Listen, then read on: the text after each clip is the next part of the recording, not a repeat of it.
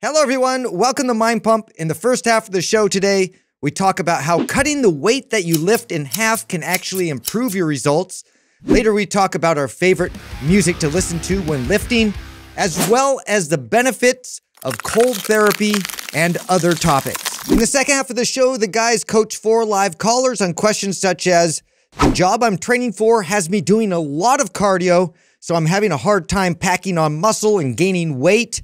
What should I do? Do you build muscle faster on a dirty bulk or a clean bulk? Should I eat before or after my morning workout? And how can I train for bodybuilding and powerlifting at the same time so I not only look great, but am strong as well? Finally, if your favorite part of this show is a Q&A portion where we take questions from our Instagram or have live callers, you can find all of those clips over at our other channel, Mind Pump Clips, right here on YouTube. All right, enjoy the show. Check this out. This is a great workout for gains, especially if it's different from what you're doing now. So check this out. Use half the weight you normally use half the intensity you normally use, but double the volume of your workout. In other words, if you do 3 sets for a body part, do 6 sets. If it's 10 sets, do 20 sets. But with half weight, half intensity, focus on the volume, the pump, the technique, and the form. It's very different and always produces great results when it's novel. GVT. Ooh, they're higher intensity. Mm-hmm. Oh, I think that's the mistake that you make when you do. Well, I guess you're right. Towards the end, it gets high. Yeah, I mean that. So every time I do it similar, right? So I'll interrupt my training and I'm like, you know what? When's the last time I just did 10 sets of bench or I'll do that. And every time I do that, I base the weight off of like my standard, sets of 4 or 5, my strength, and think, well, if I take about 25 or 30% off of that, I should be good. Nope. And the first 3 sets is easy breezy. But by sets 4, 5, 6, like I'm cutting away. I'm always off. I remember the last time I did that for bench, I had 35s on by the end of the. Wow. Yeah, I was so depressed. That's embarrassing. And you're all sore as hell. But so I like that you're presenting it this way for the audience because that's a better approach. Like you just I bench 225 when I work out. Let's say in my 5x5 type routine. Okay, I'm going to go in there and put 135 or less. Yeah, so I call this the half double routine, right? And so I did it today, right? I went to the gym. I had a good amount of time. I was able to get up early. Everything was fine this morning. Baby stayed in bed, whatever. So I went to the gym and I cut all the weight in half. I cut my intensity way down. So the focus is just on the muscle and the movement. And then I doubled the volume. I did twice as much volume as I normally do. And it was different because that's not how I've been training. So I got a crazy pump. Yeah. I felt really good. It's a lot of fun to change it up. Swell up like a balloon. Yeah, totally. Yeah. And you do this occasionally. By the way, you could go in the opposite, right? You could take your workout, double the, or go heavy, double the intensity, and cut the volume in half. This formula works in the opposite direction as well.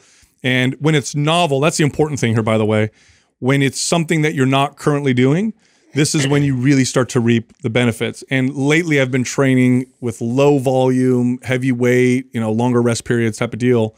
So I went in today, did this totally different, and I could feel it. I've been working out long enough to know that I could feel that this was going to, cause some changes, some positive changes. Oh, it feels good. That one's for me it's like the ultimate kind of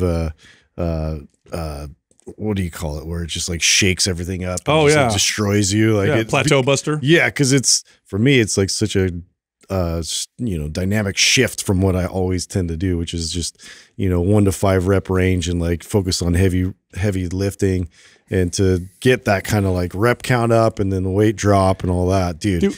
Whew. When's the last time you did? Brutal. When's the last time you did like a bodybuilding workout, like full bodybuilding, not like I did one set of curls. Like he does it more. It's probably like the last challenge like we had, between the 4 of us. So he never does. I don't do it, dude. Like I mean, unless it's just that I want to get I catch you doing some stuff in there. Yeah, but those are like trigger sessions. It's not like full on. Okay. I can't claim I've been doing. It goes against his like core, bro, to train for aesthetics. You know what I mean? Yeah. He's like, oh, he hates himself after. Because then I start looking at the mirror and I'm like, who am I? know, like just gets away from me real quick. It gets away from you. Yeah, yeah. I'm just like, God, damn, He's I like, look damn, good. Stop it. I'm so hot. Oh, Yeah. it happened again. Exactly. But really, it's been that long, huh? It has. Yeah, I know. I'm due for it. So this is something that's been on my mind. You bringing that up, it's funny because like I've been like teasing with the idea of like going more hypertrophy for a while and doing a phase at least for a couple months or so. Yeah. Do you have to change the music if you do something like that? Yeah. Yeah. Otherwise, if I go like my normal metal and heavy, and Yeah. I will just get too aggressive. And again, I'll miscalculate the hell out of the weight load and then destroy myself. So I have to calm down. What's your bodybuilding playlist sound like? We know what Sal's is. Yeah, you know, because I know you lean a little more to like hip hop or something, right? Yeah, your bodybuilding workout? if I'm not trying to, if I had to scale intensity back, it's hip hop. Because rock is, I'm like, we're all the same when it comes to like, this is where I like heavy metal. Like if I'm going after it, it's heavy deadlifting or I'm pushing limits, for sure. Heavy metal rock. And I would say, yeah, but the heaviest you go with not weight, but with the music, Rage, Tool. Yeah, that's about as deep as you go. Yeah, maybe a little bit of Pantera every once in a while. Maybe some. Dude, they're touring with Metallica. Deftones. Yes. I'll go Deftones. But you guys Chevelle. like Chevelle. I love. Yeah, those are all on my playlist, right? But I don't go too crazy. But I even listen to that too. Like Tool for me is a nice kind of cruise, train hard, but I don't like. I'm not like Rage is like angry. I want to get after. Pantera's angry. I want to get after it. Hip hop is like I'm trying to avoid any level of intensity. It's like I'm just kind of going through the movements. I'm pumping. Grooving. Yeah, I'm pumping. I'm doing mobility. Like I'm not a big hip hop guy. I listen to hip hop mainly for if we're presenting or we're doing anything that like I'm in front of people because I don't know. It's like this ego pump. It makes you feel cool. Yeah, you're just like, yeah, dude. No, it does. I mean, that's why I played it in here the other day when we had the live event. That puts me in the mood like that too. I like that. If I'm going heavy-ish, then it's it's your playlist. Same thing. Rage Against the Machine, Tool, Chevelle, See, that's Rob like Zombie light for me.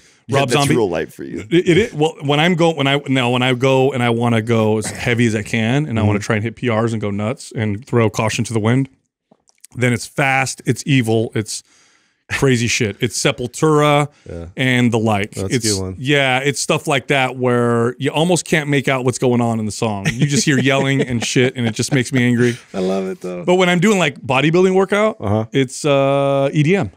Oh, EDM. Yeah, dude. It's like rave music. Yeah. You know what I mean? Yeah. Yeah. I'm still a little bit more in the rock genre. Like I'll go more like Royal Blood or you know, I guess I'm trying to think of the other name of some of these like kind of newer bands, but like Led Zeppelin and like I'll do some classic rock, I guess, like in that vein. But like, dude, I can't go like too soft. I had to work out to like top 40 the other day because I had my headphones and I put them on and then it makes that sound. Doo, doo, doo, doo. I'm like, oh, it's gonna die. My headphones are gonna die. Top 40. What's that? That's what the gym plays. Oh, because you were in the gym. He was in the gym, dude. So I was like, it was a long time since I'd worked out. There, like Lil Nas and it's just trash. Whatever top 40, shit is like Taylor Swift. The gym, like a commercial gym's trash. The only way you get good music is a dungeon type gym. You might get some. Oh yeah, you might get some good. Yeah. Good See, when I used so back in the day, which is understandable, right? You're in a commercial gym. You have to appeal to like the general audience. Like you don't want like the 60-year-old grandma walks in and it's like, yeah, come on over here. Let's check out this elliptical. Oh, did I ever tell you guys? Did I ever tell you guys one time, dude? This is great for your knees. You just reminded me of a hilarious memory. Lactylile murder. Not like for everybody. When I had my wellness studio, I used to work out in the middle of the day sometimes, and it would be no one else in there. It'd be just me, sometimes a trainer, but no clients. And I would kind of turn the lights down because I liked it kind of dark. And if I was going to go heavy, I would do crazy metal or whatever. And I remember this was towards the end of my workout, and I was at this point I was trying to build my neck up. I was like, for fun. I was like, let's see if I get my neck strong. So I had this neck harness on with chains coming out down the sides. Yeah, we're so similar yet so different in so many ways. I know. Totally different. So you had one of those head chain. Yeah, you would do that. I've done neck training for sure, but it wasn't like a goal. No, he's all just built it on accident because I'm a beast. Well, he has a little more application when he's playing football. When I was playing football, you better. Actually, wearing a helmet will build the shit out of your neck. You ever put on a football helmet for an hour? I mean, it'll mess you up. Anyway, so I had the head harness on. So remember, it's like leather straps, right? When are you wearing a helmet for an hour, Chains, by the way? huh? When would you be I wearing played it? football for us, just like you. I tried it out. Oh, I didn't know and that. I fucking hated it. What? Yeah. I don't think you've ever. Why have you never told me that? I did tell you guys. No, you haven't. Bro, I signed up because I did not know this. I swear. I thought He's never said this. Has he said this? What? No. News to me. I did. He Did you remembers. know? He's got the thumbs Yeah, up. he's definitely brought it up. You knew? Really? Yeah, I think if I remember. I did. Really? I'll let you tell the story. I Yeah. did. So I tried out, Okay. or not tried out. I mean, this was Pop Warner, right? So I signed up. I was probably 13, maybe 12, 13. And I'm like, oh, this is going to be awesome. And they beat the shit out of us so bad. And the coaches were yelling, and I was like ready to throw up. Yep. And I remember being like, I don't know if I Wow, want to you do had the this same anymore. experience as I. That's so did. wild. We've had a lot of real similar things like that. Very similar. Yeah, But anyway, I this did not know that. I had the head harness on, leather straps, chains coming down. I had like 3 25-pound plates on, just hanging in between my legs. Okay. Crazy ass heavy metal music. And and then I kind of pulled my neck, so I stand up and I had this metal hook looking thing with the ball at the end that I would use to press on my traps. So I'm holding this metal hook with the ball at the end with the chains off my head also. And this old lady walks in. She opens the door and the metal evil and it's like rah, rah, rah, and I got chains and I got this metal hook and I'm looking at her.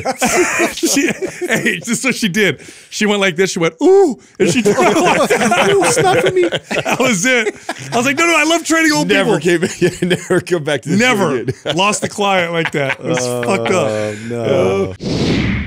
All right, today's program giveaway is MAPS Split. This is a pure bodybuilding workout program designed by us. Here's how you can win the program. Here's how you enter, okay? Leave a comment below this video in the first 24 hours that we drop this episode, and then subscribe to this channel, turn on notifications, do all those things. If we declare you the winner, we'll let you know in the comment section that you won, and then you got free access to MAPS Split. Also, got a sale going on right now. Check this out. We put together an at-home workout holiday bundle. So MAPS Anywhere, MAPS Suspension, MAPS Prime, and the No BS six-pack formula all require little to no equipment, so they're great for at-home workouts. We put them all together. The retail price is $338, but right now we made them $99.99. So 99 bucks and 99 cents. You get all those programs at the at-home holiday bundle. So if you're interested, just click on the link at the top of the description below to get signed up. All right, here comes the show. No, I was gonna bring up. I see the cold plunge is starting to get used now. Bro. Nobody was using that, That's and now, gnarly. huh? So gnarly, you went dude. in? You dipped, huh? I did it. I did a minute. That was it. I know you did 2 minutes. I don't know what's wrong with you. No, I did 5. I did 5 yesterday. 5 minutes? Yeah. So I'm up to over 4. Actually, I don't think When you it's first started, what'd you start with? 2. Wow, you went 2 right out the Yeah, you gates. need to go 2. Like I at don't 1, like cold. you're not getting shit at 1, bro. Really? Yeah. I'm not getting any benefits? I mean, maybe itsy bitsy. You know, you need a little more than that. I think. Okay, so It's like a splash. I heard I got to start little by little. You know? I heard Andrew Huberman talk about what the studies show as Yeah. far as getting reaping the most benefits for the least amount of time. It's twice a week, right? It's 15 minutes total in the. Or no, excuse me, 12 minutes total for the week. 12 to 15. Oh, so I didn't do shit. Yeah. So my thought is I get at least 3 sessions in of 4 minutes is my minimum goal. I try and do every day. But I know I want to get in there at least 3 So times. here's what's weird. I've noticed this about people is that you either tolerate hot very well or you tolerate cold very well. I'm okay. You and I are like each other here. I'm more the steam sauna guy. Yeah. The cold thing is fucking miserable, Yeah. man. No, it's been Because I can do hot forever. I could sit in a steam room or a sauna, and I could just. And sit I tell in there, you, no problem. I've been consistently doing this now, and it's still a motherfucker.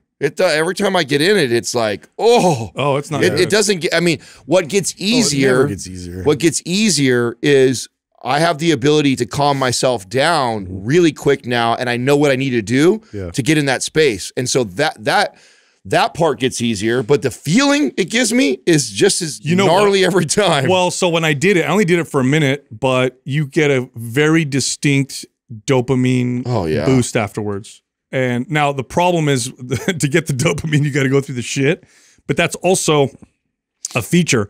So they show that when you have to do hard work to get dopamine, you don't get the negative like feedback loop that you might get with like drugs and shit like that. So if your dopamine comes from something that was hard, it's a good thing. If your dopamine comes from something that's easy, like taking a pill, then it can become a problem. Oh, is that true? That is true. 100%. That's interesting. So it's like you know, like you climbed a mountain or you did this crazy ass hike and you're super exhilarated, right? Very different than getting exhilarated from taking a pill, like an opiate. Correct. Interesting. Correct. So it's the hard before the reward that makes it different. What is it that? What is it? Is it like is there a mechanism that's different? I'm sure there is. But yeah, this is. Yeah, I got to read a little bit more about it. But so cold dipping. By the way, do you know that cold dips? Some people get addicted to them. Did you guys know that? Yeah. Well, I mean, of course, it's another. You're getting this huge dopamine rush. I guess. I mean, the part that I really enjoy is the after effect. I mean, to me. It shits on any pre-workout caffeine drink I could ever take. Oh, you're energized for like 5 hours. Yeah, it's you know what I noticed yesterday, because yesterday was 5 minutes is the longest I've stayed in there now. It took me like hours later to warm up. So I can imagine right to the bone, huh? the calorie burn benefits that my body probably get of trying to reacclimate my body. It converts white fat to brown fat. Dude, I was driving home yesterday. It was a moderately warm day yesterday, and I had a flannel on and stuff like that. And normally by the time we get this fucking sauna out of here, sorry, Doug, I've been swearing a lot today. I just caught that. I feel I'm like ready to get down to a t-shirt, but after doing that, I was cold all the way home. Katrina had the fire. I was standing in front of the fire. I was like, oh wow, that actually took a while to heat my temperature back up. And you can only imagine when you're running that cold, the body working to get its temperature back up. I'm sure. No, that's so 100%. you didn't go sauna after that and like try and warm yourself back I like up. sauna first. So I haven't been doing so I was on, before we had the cold plunge, I was pretty consistent with the sauna. So I've trained hot for quite some time now. I'm not consistent with the cold plunge, so that's more of a priority for me. And I've been doing, and that what I like about the cold plunge, it's a quick in and out. The sauna, our sauna takes freaking 30, 40 minutes to warm up, and then and then you got to sit in there. You're sitting there for 20 minutes. Yeah, so the cold plunge is like, I just got to make that commitment real quick. So brown fat is thermogenic body fat. So this is body fat on your body that burns calories, and it warms you up. And when you do cold therapy, the white fat, by the way, white fat's harder to burn. It's not thermogenic. It sticks to your body more. In other words, if you have body fat, you want it to be the brown fat. That's the kind that's thermogenically active. Doing the cold dips converts the white fat to brown fat. So actually, because your body's adapting to be able to warm up better. So you're actually making your body, that's your speculation, you're actually teaching your body to burn more calories on its own. Yeah. In essence, speeding up your metabolism through converting fat. Which is pretty wild. Yeah, no, so many crazy health benefits to it. I'm super. Do you guys know super about it now? Like I've noticed. I mean, the fact that I've made it this far into winter with the amount of people we've had around us sick, and even like another thing I always get sick, traveling. Like like we've been doing flights to Utah and stuff like that, and being in the airport, like touching stuff. Like I almost always get sick. I've been good. Did I? So you guys know Jessica? She learned Russian, and then she speaks Russian. You did? Yeah, I remember you saying that. I do remember that one, but not the football. When do you tell these stories? Like on the podcast. Is he telling the podcast? Where are you telling? Did you know that too? You didn't know that. Yeah, she's learned a couple languages, right? You've been forgetting a lot lately, Adam. I'm forgetting a lot. Yeah. I think I just learned it. Products. I think I just learned it. We better hurry up. We better hurry up and retire before Adam's brain goes completely. Don't smoke weed, kids. No. So she, she's a very intelligent person. At one point, so her ex-husband was Ukrainian. And she traveled with Cirque du Soleil, a lot of Russian acrobats. Her ex-husband's family spoke Russian. So she decided, I'm going to learn Russian. So she speaks it fluently. She's been to Russia. She's been to Ukraine. She said that it is a common practice in some of those places where when they bathe a child, that at the very end, they do a cold, they do like a cold rinse, freezing cold rinse. Well, you guys remember Kingsbury, right? Yeah. Kyle's kids never had warm water. Yeah, it's always cold. Yeah, they from out the gates. I remember him saying that. Yeah. So I started doing this with Aurelius. So he'll take a shower with me sometimes, and then I make it a game afterwards. I make it cold, and I go, all right, you ready? And then we go in there, and I'm going to start doing this a little bit more regularly. But there's videos. You could watch videos of Russian school children where it's snowing outside, and they'll take like a 15-minute recess break, and they go out in their bathing suit and play in the snow. Okay, so this is going to be interesting how this plays out for you, because so I tried to introduce Max to cold water early on like this, and I did it through the swimming pool, and it like totally turned him off to getting in the pool for like a year because of that. You went too hard, I could too fast? I guess I could only get him into like a heated pool or jacuzzi after that. Like I could not get, if it was even just like Your slightly kid's bougie like you. dude, it was, and I blame myself that I try to get him to acclimate to really cold pool water, and he was just not So I having figured that too. I thought, okay, well, he's with Aurelius. I'm like, if I make him hate this, he'll never want to do it again. Yeah. So I made it a game. So I said, oh, I'm going to make it cold. And I made it cold. And I'm like, oh my God, it's so cold. And I'll like, pretend to go in, and then I give him a little cup that he splashes water on me. Yeah. So I was like, oh my God, don't get me wet. And then of course he splashes me.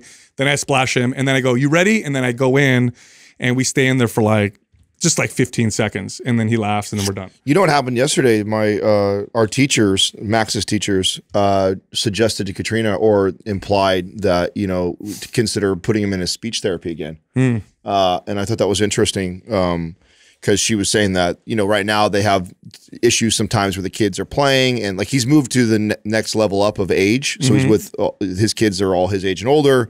His speech was a little delayed as far as his ability to communicate.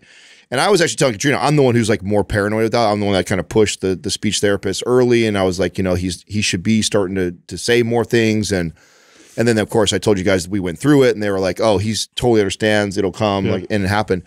So she's like, the kids will get into it or something, and then the other kids can articulate what happened, and you can tell he gets frustrated when he gets lost for words. But I told her, I was like, I said, I'm never opposed to having a professional, see him and then give their advice. I said, but I'm less worried this time. And she's like, really? And she's like, you're the one that was so, pushing that. I said, well, he's progressing. I see it every month right now. If he was stagnant, I would be concerned. That's a very good point. I was like, yeah, I would be more concerned. I said, what the teacher's experiencing is that all those kids are ahead of him. He's playing. He's catching up. Yeah, I said they went through that too. It was just a year ago for them. They went through the where they can kind of communicate, and so he's behind on that. And so then I said the teacher is just saying that to you because it's hard for her. It's hard for her because he's the only one of those kids in that group that can articulate his point, right? And so I'm like, I mean, do it. I said, have the speech therapist talk to him. I said, I'm totally open to hearing their opinion, but I mean, the kid is like, every week says a new sentence of something that he couldn't say before. But being around those other kids is really going to help, elevate. Oh that, yeah, sure. I mean, I see. I told you guys just the other day, like how cute it is. We put him on the FaceTime with his friend who's 4, who could like totally talk,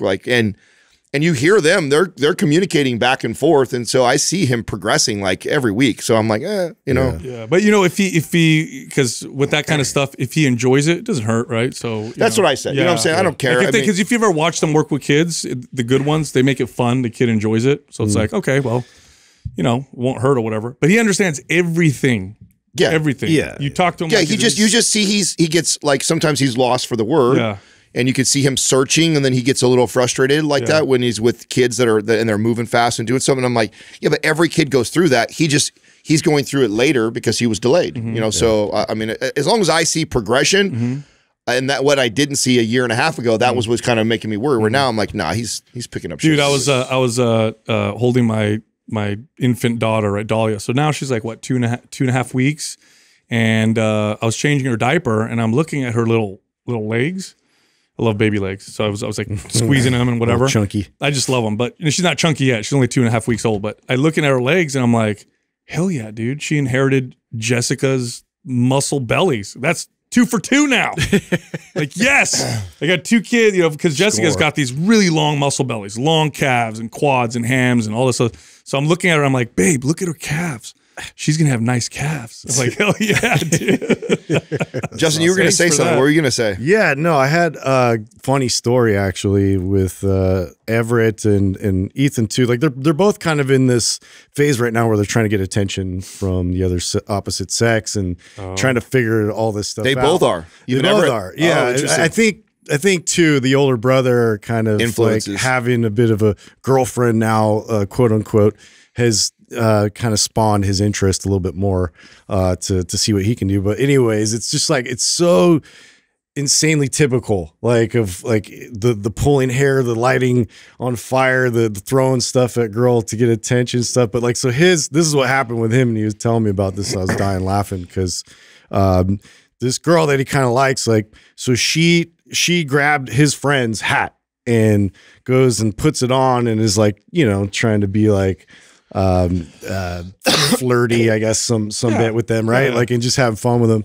And so he's like, oh no, you put the hat on. He's like, Jameson has lice. Oh, she's like, ah, like takes it off. He's like, did he really have lice? Or is he no, he's just not. messing with her, you know. And like, I'm like, dude, you gotta like say, I'm just kidding, you know. Like, don't let her just keep thinking like now she's got lice, she's gonna go home and cry. He's your son, you know. I was dying, dude. And yeah, there's a bunch of other like funny things like he was telling me about. One of them was it dweebs? So he has this kind of term that he just came up with for like kids that are like really into anime because he just doesn't get it. Yeah. And it was funny. It's the first time I heard him swear to me. Like, he doesn't do it or anything, but he's just like, there's this one name for, I'm trying to look at like the name. Oh, Naruto. Naruto. Yeah, he's like, who the hell is Naruto? You know who that is? Of course I do. Oh, yeah.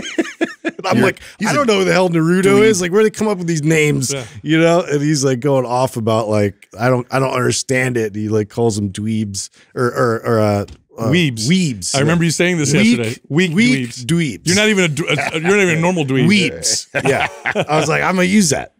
Oh yeah. Way to go, Justin. You're building yourself a little bully, just like you said. I mean, the apple doesn't fall that far. It's just jokes, dude. Like, no, he's got a great sense of humor. He delivers it all cheeky, so it's not like it is true. Boys are, well, God, we're kind of doofuses for a long time with flirting with girls, aren't we? Like, because my daughter there's this boys in her class that mess with her all the time, and I know it's because they're trying to flirt with her.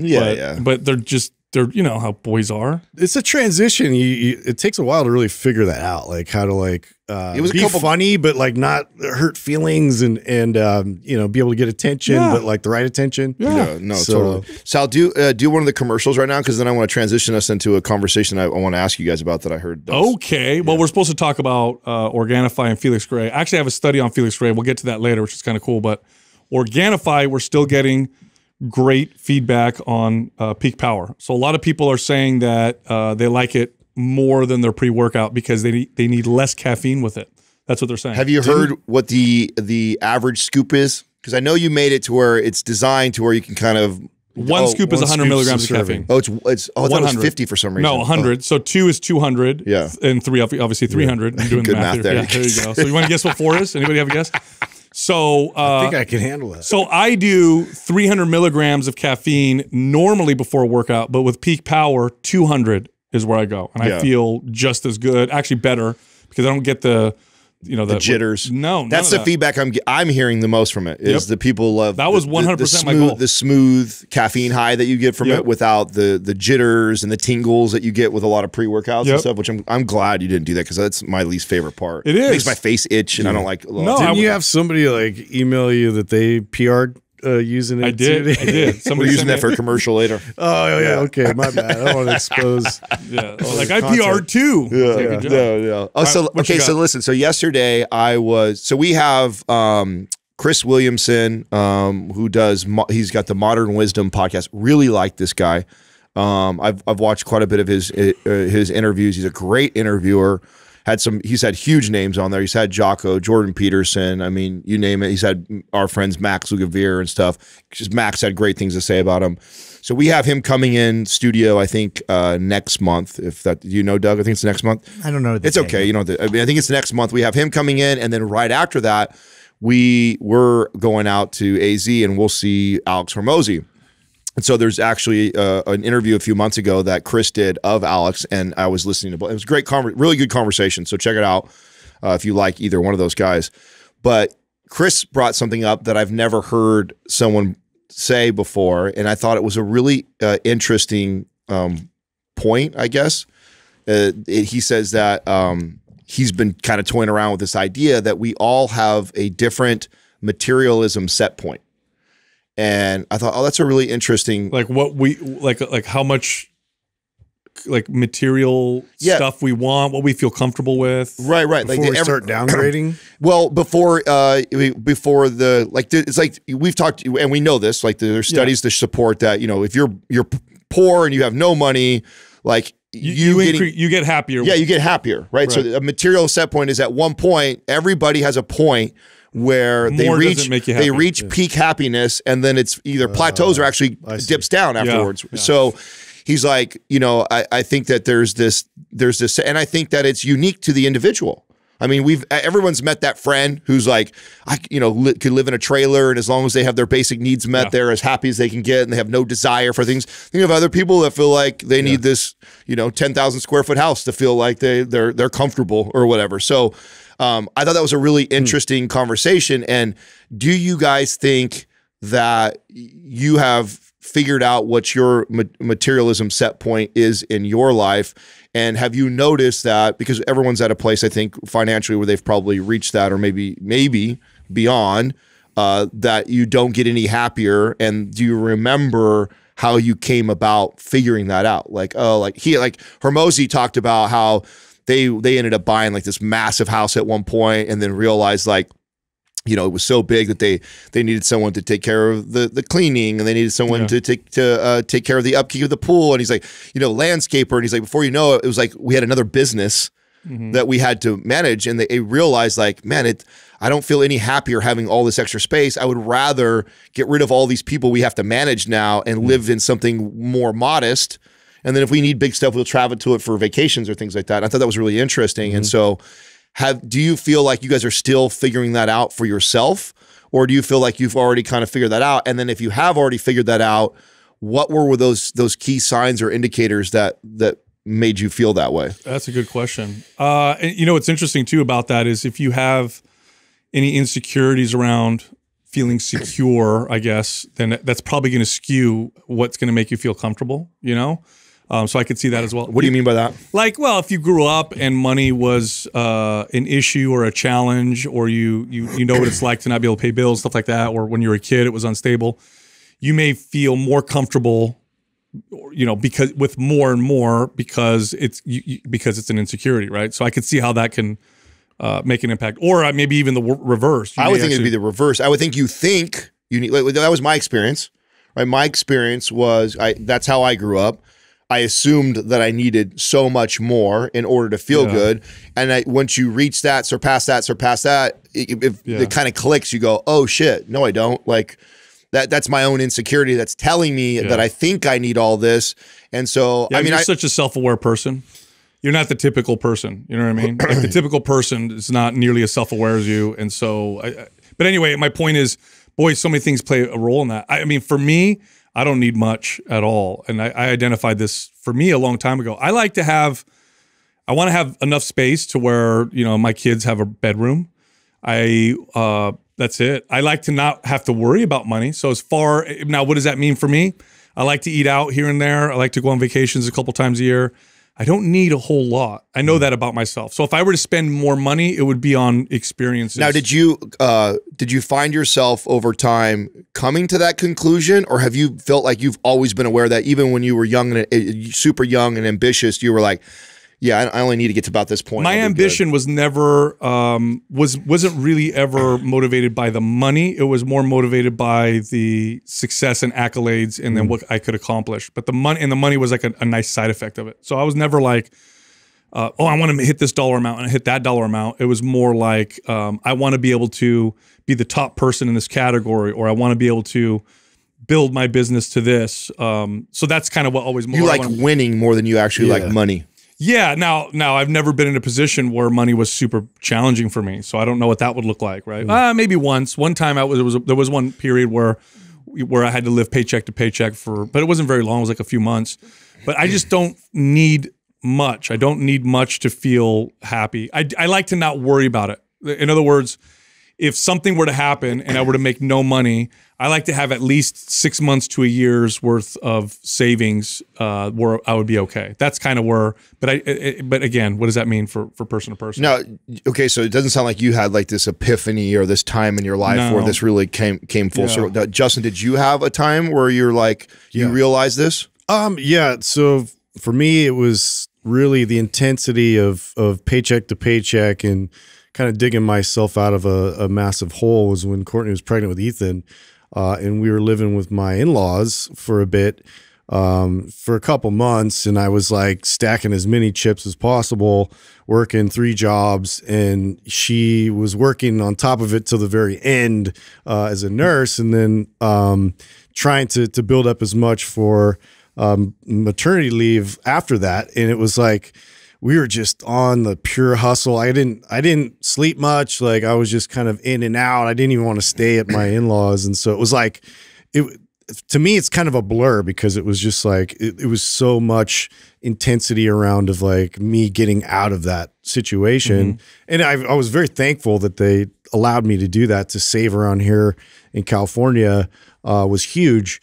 And then we finally were able to kind of go, and I had considered about like renting, and we were renting before, but we really wanted to have that kind of security and stability. So we were able to kind of put our money towards this real sort of house that was like just modest and had potential for me to be able to build and grow the family with. And so that was like, okay, I got to now put all of my skills into this and then try to build a comfortable environment for my family in this situation. And so it was just, I think it was a lot of just running and not necessarily considering that things could get easier until I got to a point where, the paychecks were getting better and bigger, and I was able to kind of keep her for Everett off longer, but then it set us back again. And we kind of like went all the way back because I did a full year of her off work, and it was all dependent on whatever income I was bringing in. So honestly, it wasn't until like our stuff really started to take off here at Mind Pump to where I felt like, oh wow, like the intensity of the basic necessities and being able to cover all this stuff was sort of lifted. And I'm like, wow, this is a totally different feeling for me. I always felt like I was like just this hamster on a wheel, just trying to grind. Like the whole button for me was just grind. I'm going to work my way through whatever is presented to me. So just having that kind of lift and being able to now consider like I don't have to like go through the punishing kind of like I have to do all these things and put it all on my shoulders anymore was enormous. So I feel like the size of my house now, the access for them to be able to walk to school, like just the overall flexibility of our business, what we're doing with growth in this business. Like I'm already there. So I feel like I'm super content. What about you, Doug? Yeah, so when I was younger, I thought, I had these massive visions of great wealth, big house, all the amenities that go along with being very wealthy. And but the reality was that I struggled for a lot of years. I had debt. I didn't make a lot of money. And so all during that time, I held this vision of, making all this money. But now that I don't have any debt and bills are paid, I have a lot more contentment in my life. So I hit a point where it's like, okay, I don't need to live in a massive place, even though I still have goals about, say, building a bigger house and things like that. I feel like, anything extra as far as that is concerned is not really going to add to the quality of my life a whole lot. Yeah. As Sal mentioned, I think experiences are really probably the thing that's going to add the most to the quality of your life. Traveling for me is very important. So yeah, I still have a lot of goals. Okay.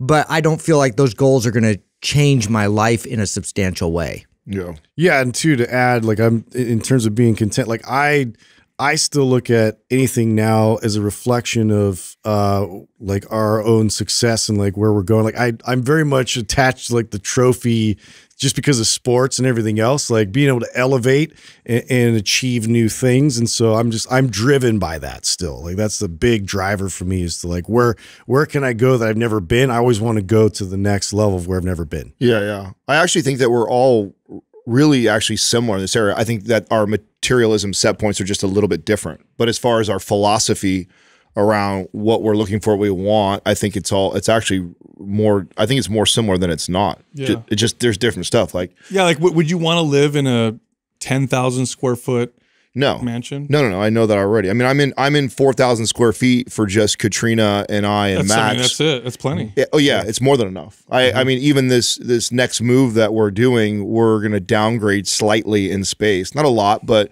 enough that I'm like, there was a whole room that like never got used. Yeah. It's like, it's a little wasteful. Like there's no need for I would that. rather have land than a big house. You know what I'm saying? Like space where I could do things on there. Like I've always wanted to build a gym, you know, and maybe build like a guest house, but I wouldn't necessarily want like a massive, you know why? Because then your kids, you don't even see your kids.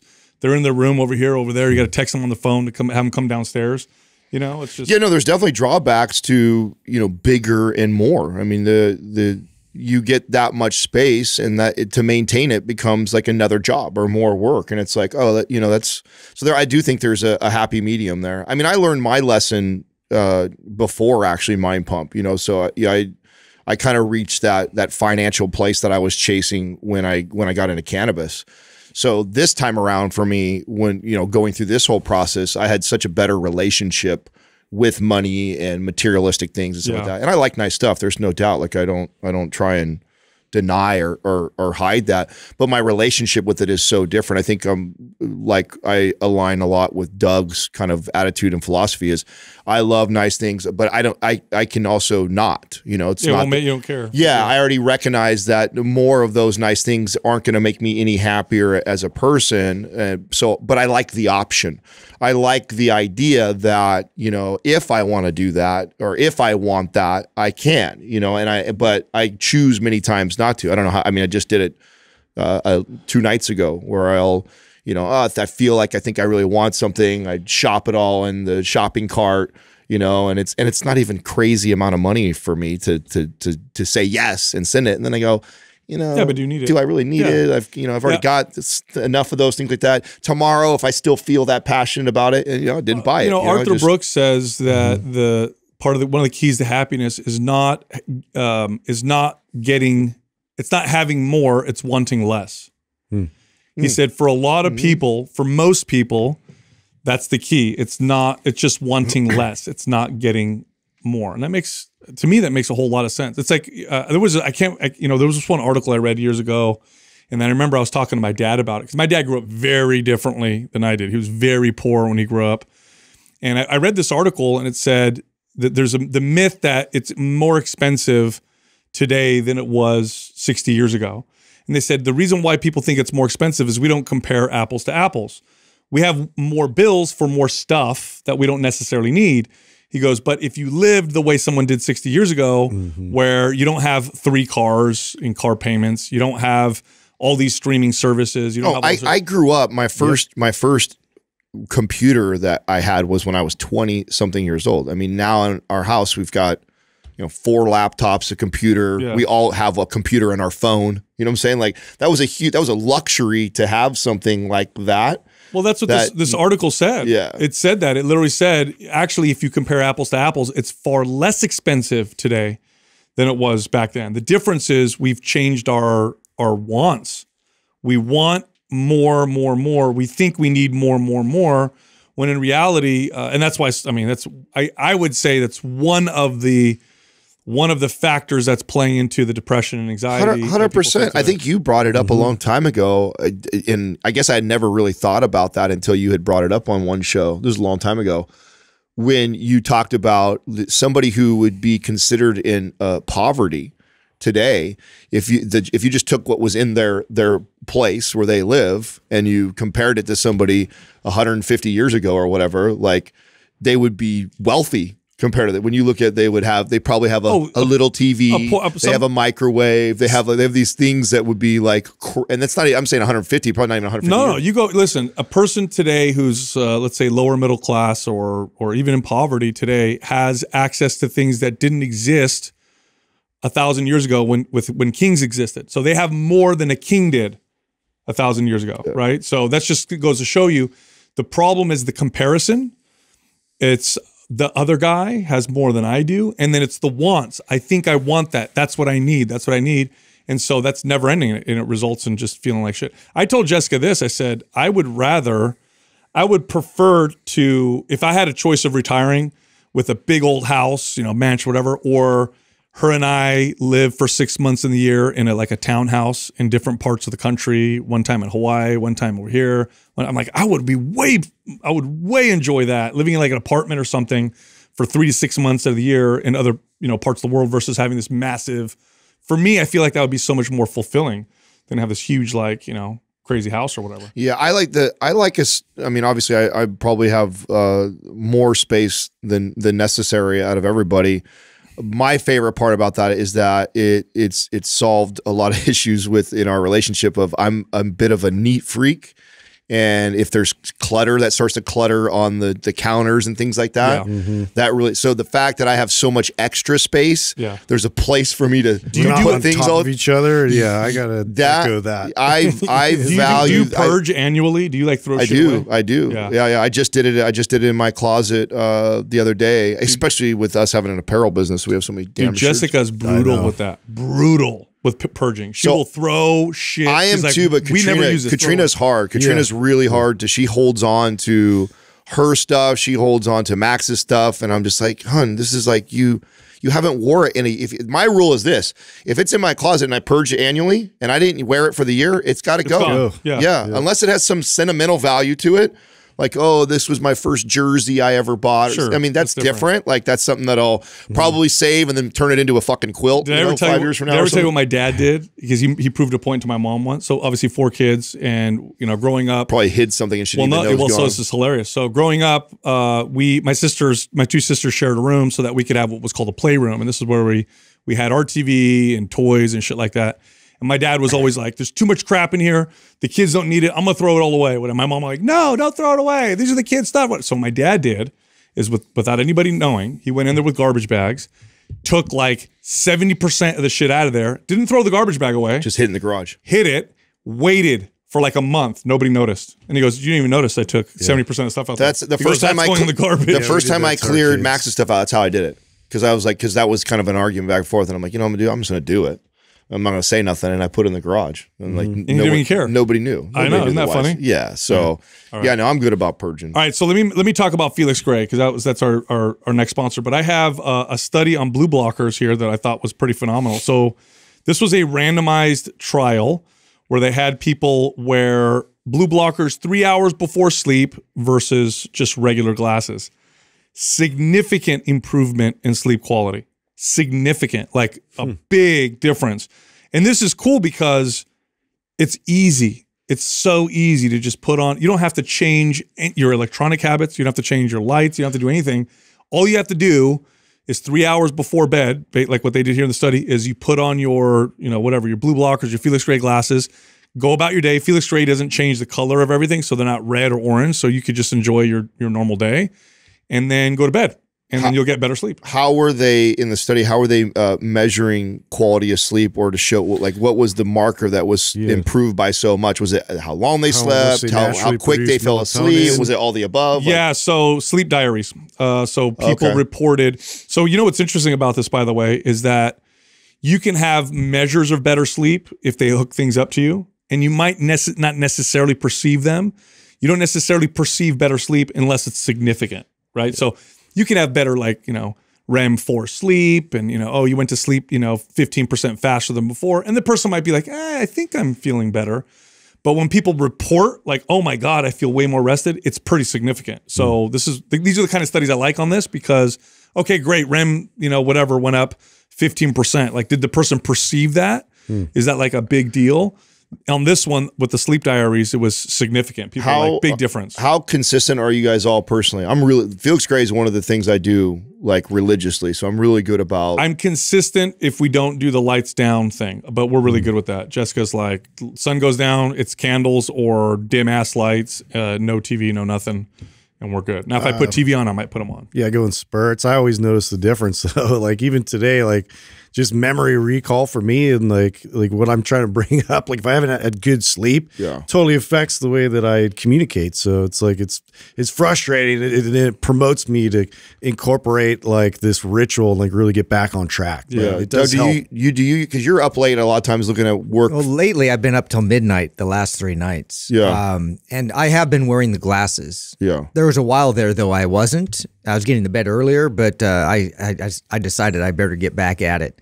I mean, I always take little breaks off that where I'm inconsistent with it, but it's a short one for me because I notice it. You notice it. I notice it right away. If you're consistent, you notice it when you stop. That's it. Big time. That's what I tell, because sometimes someone will, like, we've had people buy them and they'll do them and then they'll be like, yeah, I don't know. I don't really know it's different. I was like, be consistent for a while. Stay consistent with it, and then remove it, and then tell me how you feel. Like, that's how I really connected it. Like, oh, wow, this is making a bigger difference than I realized. All right, so I want to give a shout out to a social media page. I know we're doing this. Oh, yeah, you got That was a great idea, Adam, when you came up with it. So the page is called, let's see, at Barbell Films, Barbell with one L, I don't know Films on Instagram. I like, so you guys know the kind of stuff I'm into. It's old school, old timey. Yeah, it's old school, lifters. old timey. You know. Is there any spaces bodybuilding, on, strength? spaces on the at Barbell Films, or it was just at Barbell Films? Yeah, let me see. Maybe it's two. No, it's two L's. I'm an idiot. It's two L's. At Barbell with two L's Films. I misspelled it. So if you go there, you see like old time strong men, strong women. For example, there's a picture here of Katie Sanduina in 1910. And she's literally holding, great, dude. She's holding 3 men in her arms like babies. So she's got one guy on one arm and 2 guys in the other arm. And this is a woman in 1910. This is back when, I mean, gosh, if a woman did anything that involved strength. Oh, I'm a dummy. I was putting AT in front of Barbell Films. So instead of the at symbol? Yeah. It's like, why can't I find it, dude? So it's cool because they have in here men, cool. women. It's all like another one. It's a female again. Laverie Valet ni Cooper. Her stage name was Charmoine. This is in 1905. This was a early bodybuilder and vaudeville trapeze artist. And they show her flexing her biceps and her back. Remember, this is before supplements, steroids, before anything. It's pretty remarkable stuff. And they'll show like, you know, strength feats and stuff like that. So I like this again because this is before Photoshop. This is before, you know, they're doing crazy things with lighting. There's no debates on are these bodies natural or not. They are natural. They didn't even have that shit. It's as natural as they could get. I don't even think they had protein powder. That's what I mean. It's as natural as you could get right here. Pretty amazing stuff. That's cool. So. Hey, check this out. There's a company called Joy Mode, and this company was created because the products on the market are terrible, and they knew they could do better. Prescriptions, first of all, come with all sorts of side effects, but Joy Mode makes natural and science-based wellness products for men, specifically for men. Go check them out. Go to usejoymode.com/mindpump and then use the code MINDPUMP at checkout for 20% off your order. All right, here comes the rest of the show. Our first caller is Will from Georgia. Will, what's happening, man? How can we help you? How you guys doing? Appreciate you having me on. Yeah, man. Thanks for calling. So basically, I'm in a predicament, kind of. I'm currently on a bulk, sitting at about 170, trying to get to 180, 190. However, I'm starting law enforcement training here pretty soon, which is heavy cardio, intense cardio. So I was just curious on how I could balance like building muscle and gaining weight, but at the same time having to do tons of cardio. Yeah, that's a tough one because there's kind of competing signals going on. But really, your best strategy, first off, would be appropriate strength training. So if you're doing a lot of cardiovascular type training, then maybe 1 day a week of strength training would be what you'd want to stick to, because too much strength training on top of lots of cardio will really burn your body out. And then the second piece, and this is the most important. Stay fed. Yeah, you got to eat more. Yeah. You got to eat. You just got to really feed yourself. And if you're not gaining weight, that means you're not eating enough. And there are strategies to help yourself with something like this. For example, you could add, like, I don't know if you can have dairy, but a glass of whole milk with each meal will add like 600-700 calories right there. But you got to lift weights appropriately, meaning in the context of what you're currently doing, and then really feed yourself. And it's you know, especially when you're doing lots of cardio, defeating yourself is going to be like an all day, you know, consistent everyday thing. Otherwise, it's going to be hard to put on any size. This is going to sound like kind of contradicting advice that we normally give to people as far as like health, right? That I think helped me a lot, because I remember playing basketball and trying to do this at the same time. And the first kind of hack that I had was loading up with a sugar drink before I played and then having another one afterwards. So I'd have like something. And by the way, there's better healthy choices, but I'm just going to tell you what I did, just being honest. I had a sugar loaded Rockstar, like 380 calorie rock star before I went and played basketball. And then afterwards I'd have like 1,000 calorie Jamba Juice. And that right there, like as long as I had it before and after I did this like intense hour to 2 hours of like cardio, seemed to like mitigate the muscle loss and keep my calorie intake high. And it was easy for me because it was liquid to get in there in addition. So I ate like I normally would, all my meat and rice type of meals. And then if I knew I was going to do intense cardio for an hour or more, I'd hit a sugar drink before and after, and that really helped. Are you able to pick the type of cardio you're doing, or is this just like mandatory, like you have it all prescribed already?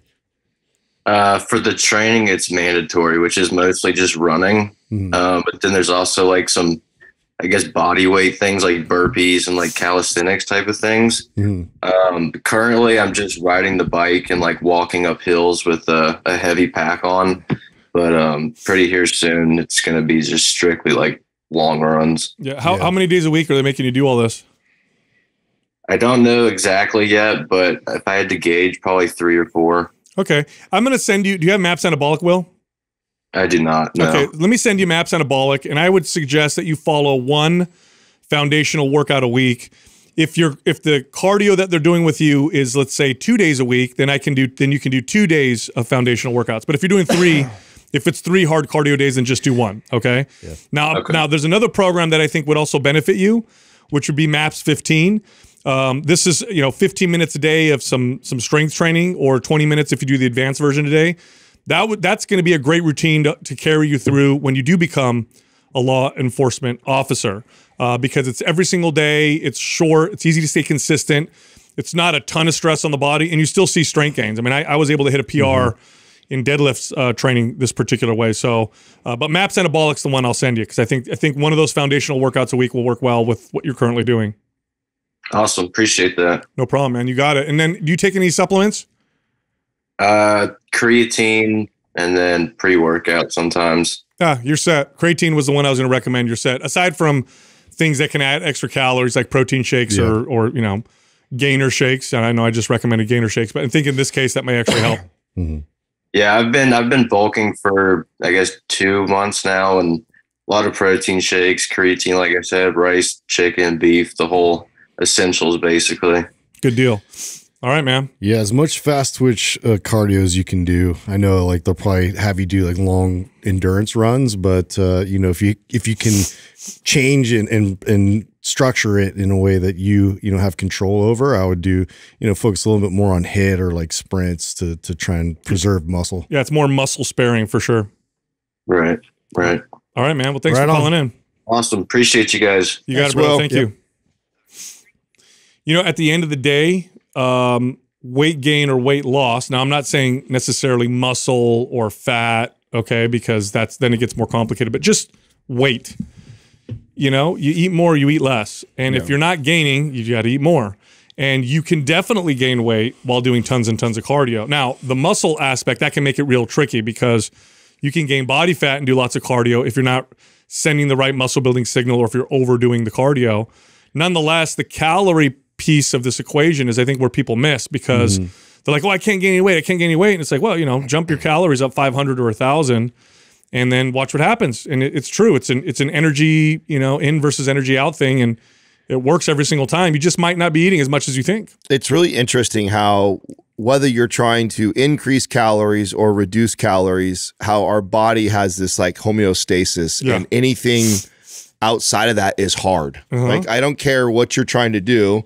And I think in a case like this, which is why I gave crazy advice of like sugar drinks and Jamba Juice, because I understand when you go from somebody who like is almost probably force feeding or really focused on eating a ton of calories just to get yourself in a normal bulk. And then all of a sudden you start running every day for an hour or whatever like that. Totally. Drastic change. It's huge. And it was already hard for you to hit that calorie intake as it is. And then now your body is demanding an extra 300 to 500 more every single day. Maybe you have 1 or 2 days where you're good and you hit it, but then you go back down to normal, especially if you're not tracking and paying attention. And along those lines, when it comes to gaining, if it's challenging for you to get enough calories for whatever reason, this right here, what I'm about to say, makes a massive difference.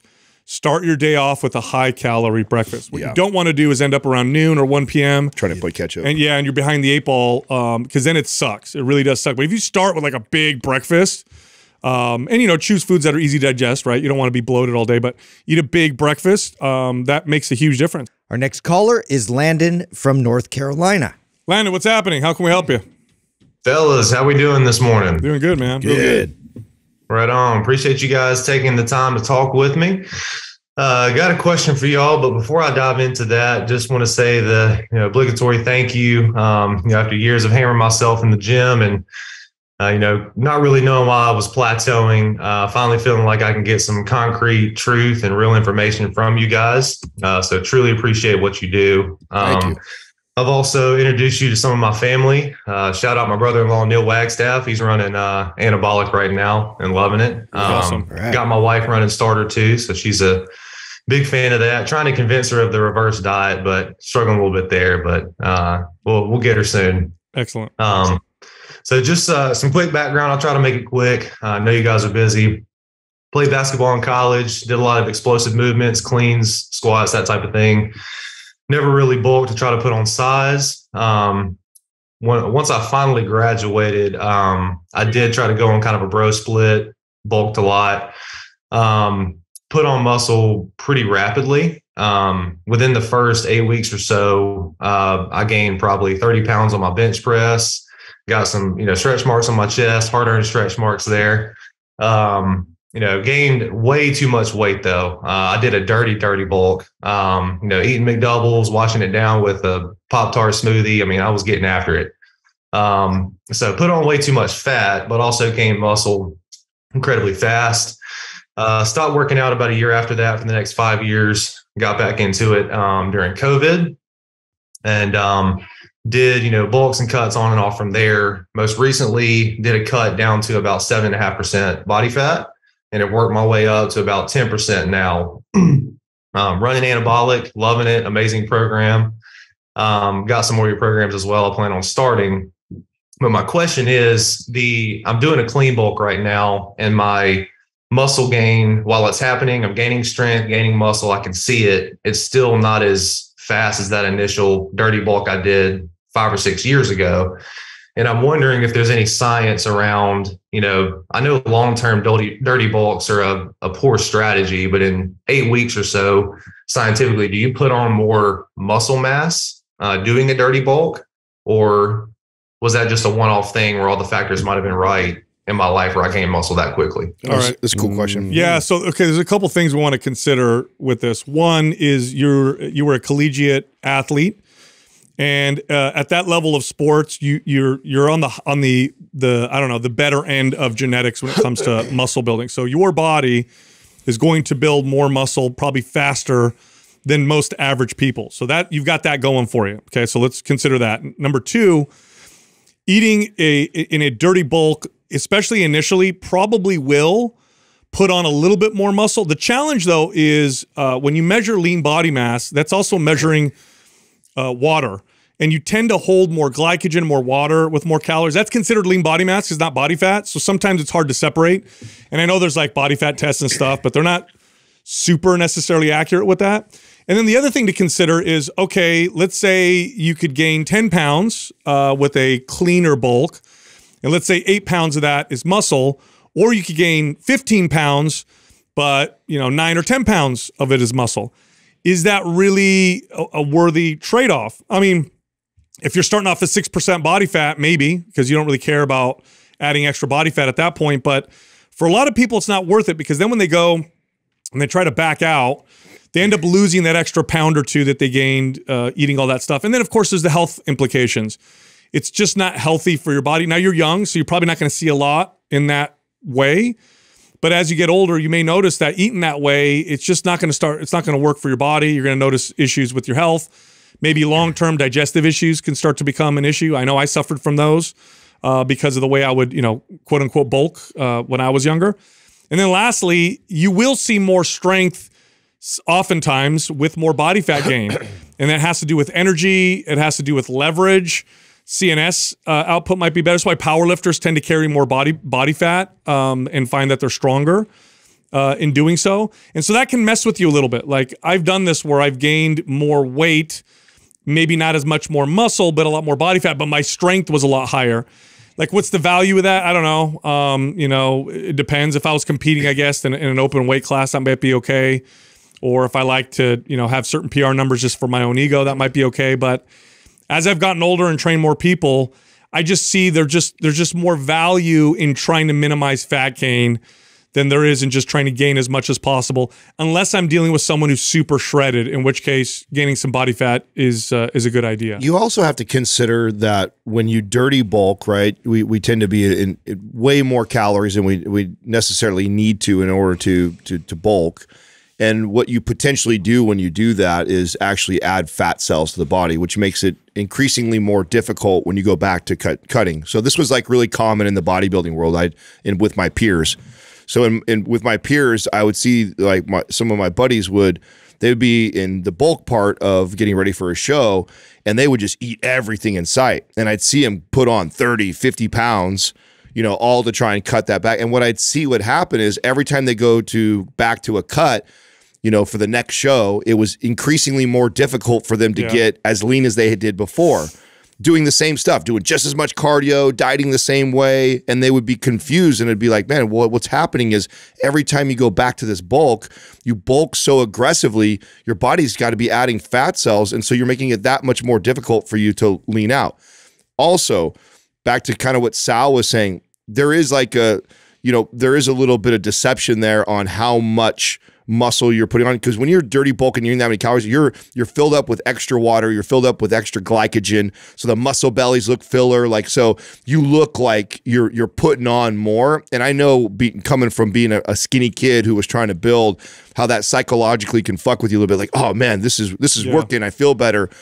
But then it's just that much more difficult when you cut. And then when you cut, what ends up happening, you have to cut so hard to get off that extra body fat you put on, you end up with the same amount of muscle, or sometimes even a little bit less when you get back to the desired body fat percentage that you want. And so what I have found works really well is, okay, I want a clean bulk, but then when I'm a leaner guy, if I carry myself at 6 to 10% type of body fat, hey, when I go out on Friday night with my wife and we eat, like, I'm not going to trip out if I have some dessert, so I'm going to enjoy. So in that sense, I would, you know, I wouldn't call it like there's some flexibility there, yeah, right? exactly. That's wouldn't call it like a dirty bulk, but then I'm also not really worried too much. I keep myself relatively lean. I eat most of my calories through good choices of food. But hey, it's Friday night with my wife, and I'm in a bulk anyways. So tonight I'm gonna have that pizookie after I have that steak and rice or whatever like that. So to me, that's how I would allow some of that flexibility of allowing some of those quote unquote dirty foods into the diet. But not giving that as an excuse of like, oh, now I'm eating Pop-Tart smoothies and I'm eating, you know, Sour Patch Candy Kids, all like that type of shit. That's only going to make it more difficult for you when you go back to lean out. I wouldn't do things like that, but I would give yourself some flexibility in your normal eating patterns. And Landon, let me rephrase your question, because what we're kind of presenting right now is a bit of a false binary or dichotomy, which is, you know, eat clean bulk, not as many calories, or eat a dirty bulk with more calories. Here's the real comparison that we want to look at. Same amount of calories, okay? So both in a bulk, even if it's an excessive bulk, but one of them is made up of foods that are more whole, natural, not fast food, not candy, not what would be considered garbage. The other one includes fast food, candy, garbage. Now I'm going to tell you from that standpoint, because I've done both and I've trained people who've done both, the whole natural, quote unquote, healthier version, even though the calories are the same, builds more muscle. It just builds more muscle. The other one tends to gain more body fat. So even if your goal is to just gain as much muscle as possible and you're like, I'm going to just eat way more calories, you're still better off doing it with calories that come from foods that don't mess with your palate sensitivity, that don't mess with your dopamine, that don't mess with your insulin, foods that are on the healthier side. Now, you can do this with, you know, calorically dense, healthier foods. Like you can get ground beef, 80% ground beef. Mix it with some rice. Make your rice with bone broth. You got yourself a high-calorie bowl of rice and bone broth and, you know, fatty ground beef. Throw in some vegetables if you want some fiber, right? You can, if you can have dairy, whole milk, have a glass of whole milk with every meal, there's some good, dense calories that you're going to get. It's not soda, it's not garbage, it's not, crap, right? So those are just a couple examples of ways you can add calories with foods that are better for your body. And like I said, when you go apples to apples, 3,500 calories, or 4,000 calories, 4,000 calories, but one of them is, more what we would consider healthier, better options, you gain more muscle that way. That's my experience. That's been my experience across the board. And people just feel better too. Like dirty bulks with crappy food just feel like shit, and that's another trade-off I don't think is worth it. Right. I guess just a quick follow-up on that, and I appreciate the information. That makes a lot of sense. Just in terms of, and again, I know this can vary so widely depending on the person and all kinds of factors, but just to try to tamper my expectations for muscle growth and when to expect to see size increase. I mean, a rough estimation, does that take 3 months? Does it take 6 to 9 months, or is it hard to really tell? Yeah, it's hard to tell. I would guess, like I said, because of your level of because you were an athlete at a pretty high level, you're probably going to build muscle faster than the average person. How tall are you, and what's your body weight? You said you're 10% body fat right now? I'm 6'5", 205 at about 10%. All right, so 205 at 6'5", boy, I think you could probably get up to 220, 225 with right around the body fat you're at now, with probably a year and a half of good, consistent training. I'm going to give you a guess. Now, here's the deal. I could be totally off because genetics make a big difference, but I'm hitting, you're hitting all cylinders, getting good sleep. You're eating good. You're hitting a surplus with your calories. You're getting stronger. You're not losing sleep because you just had a baby or whatever. I know you said you're married. So everything going great. I mean, you could probably gain a good 15 pounds of lean body mass within a year and a half, 2 years of consistent, doing it that way. And how old are you right now? I'm 31. Okay. Good years. Yeah. Those are good building years. Yeah, for sure. Awesome. Yep. Awesome. Well, really appreciate it, guys. That's very encouraging to know, and excited about it. I've got anabolic now. Gonna hopefully run through performance, aesthetic, and then I've got powerlifting strong. So that's going to be my year's worth of programming. So. You got it. Are you doing Prime or Prime Pro to help with mobility issues? Because when you're packing on muscle like that, you want to make sure you maintain, mobility. Yep, I've got Prime, so I'm using that every single workout. Definitely can immediately feel the difference, especially my ankles and hips when I squat. So good deal. That's been a game changer, especially when you're tall like you are. So I'm going to send you Prime Pro just because it gets a little deeper. So I'll send you that for free, and then a good program to follow up with some of these would be Symmetry, especially with someone tall like you. The unilateral stuff tends to work really, really well with somebody who's got long limbs. Awesome, man. Thank you so much. I didn't expect that. So I really appreciate it and look forward to putting that in the routine. You got it, man. Thanks for calling in. All right. Take care. No problem.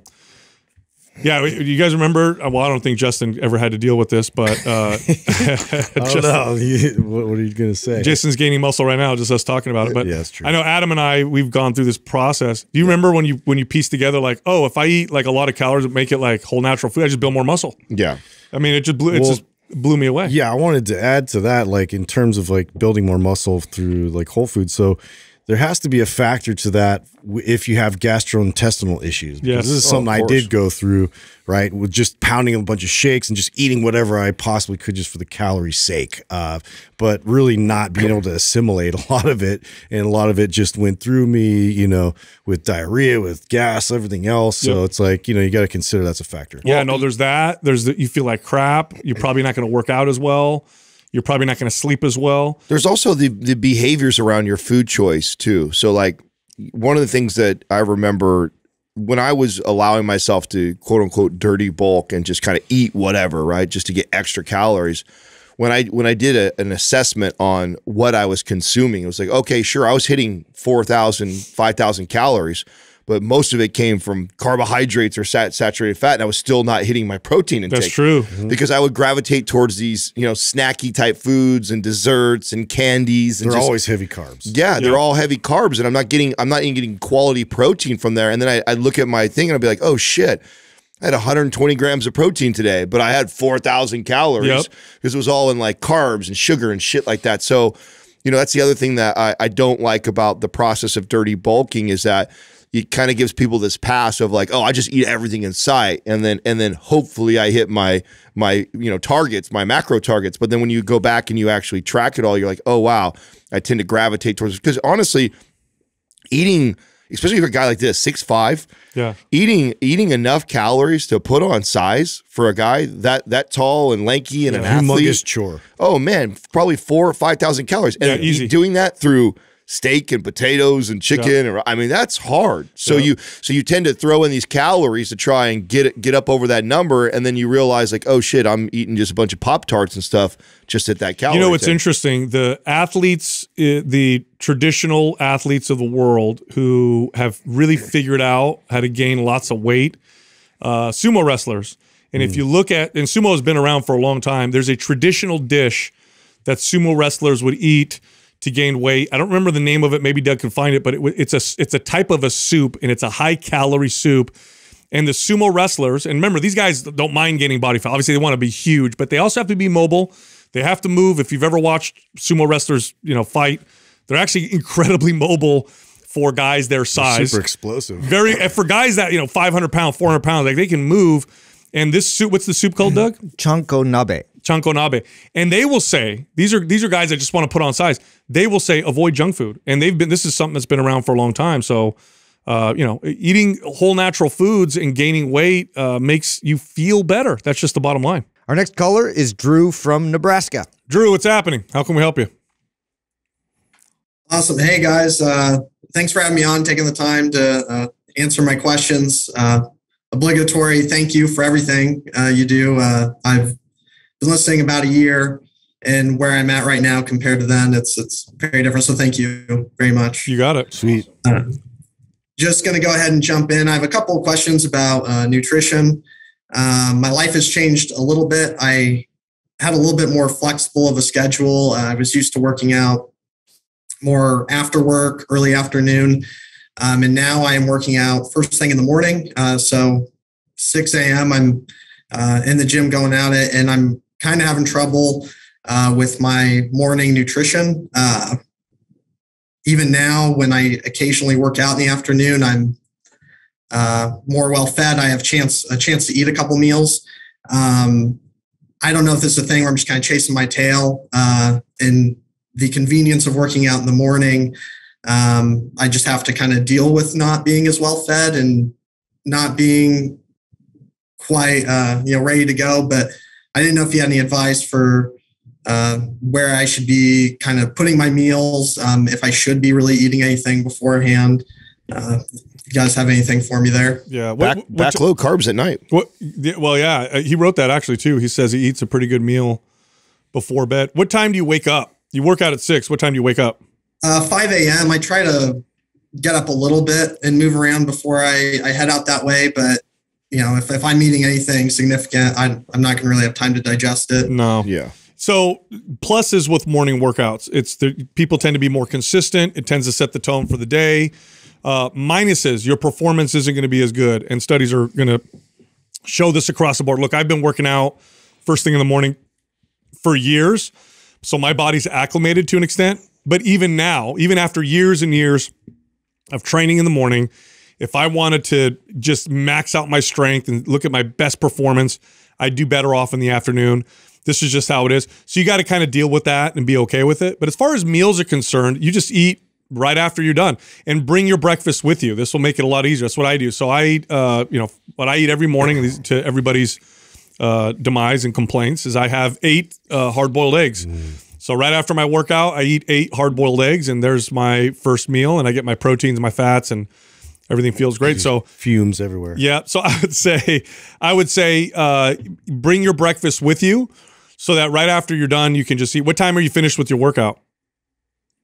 Usually by 7:30 or so. I'm Yeah. usually just an hour and a half. Yeah. This is where the creatures of habit's sick, bro. You that's super convenient. You could either throw that in cold water and shake it up and actually drink it like a shake. I've actually had it bomb like that, or you have like a thing where you can boil it, throw hot water on it. It's good.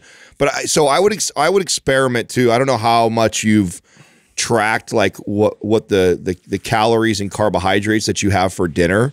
But I would experiment with that, like actually like really loading up at nighttime. If I really load up at nighttime, come morning time, I've still got enough fuel in the tank to actually feel a decent workout. Although I hate morning workouts, so I'm not a fan of them for the reasons that you're explaining right now. It's just not my thing. I don't.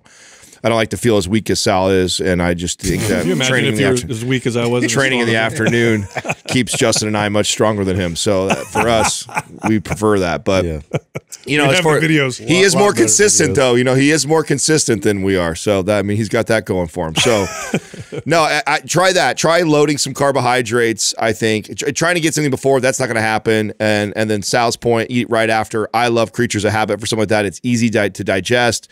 It's got 30-something grams of protein in it. It tastes good. Like that's a great post-workout type of meal that you can have.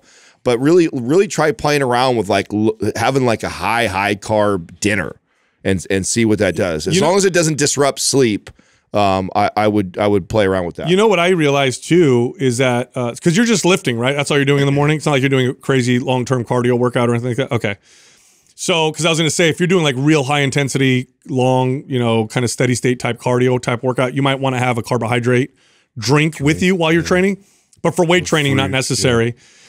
Here's what I figured out a long time ago is that I would have like this really crappy performance in the morning workout. And then about halfway through my workout, I would start to feel better. And I started to realize it's because I didn't drink water. So as soon as you wake up, drink like 2 glasses of water. And that makes a big difference. Because what I would do is I'd wake up early, I'd get ready, brush my teeth, do the whole thing, and then start my workout and then start drinking water while I was working out. And 20, 30 minutes in, I started to feel better. And so now what I do, as soon as I wake up, I go and I have 2 big glasses of water about an hour before, 45 minutes before I work out. And that made a huge difference. So try that out too. Got it. I had a gut feeling you were going to bring up Creatures of Habit. I'm intolerant to oats. Oh, So a little rough there, but I've been mainly my carb meals are first thing post workout, and then I've been trying to do more before bed. Should I just put everything before bed, like go just hard on that, or just post workout really? He said experiment. I think what Adam said is ideal. You gotta experiment. Yeah, play with it. I don't know where you're at if you've actually counted carbohydrates and seen like, oh, you know, because people will say like, oh, I have a big dinner. I said, okay, well, what's a big dinner? Oh, well, and track it for me. And then you go, oh, I eat 40 grams of protein and I have 100 grams of carbs. And then I go, okay, let's try 200 grams of carbs for dinner and see what happens. So that's what I mean. Figure out kind of where you're at currently right now, increase it by 50% or more, and see how that affects your workout in the morning if you notice a difference. And so long as you digest that amount of carbohydrates fine, you sleep okay, if it improves performance, that may be an answer for you, is to start to backload carbohydrates like that. Perfect. And then if we still have time, I had one other part to kind of the nutrition side. I was in an extended deficit for the better part of 2 years. I lost about 120 pounds. Wow. Oh, wow. From 2020 till more recently. In that time, I don't think I was probably in a surplus for more than maybe a month of that whole time. Right now I'm in a bulk. I've been in a bulk since October, and I was planning on just going until about February, and then around summertime, kind of cutting back down. I've heard you guys talk about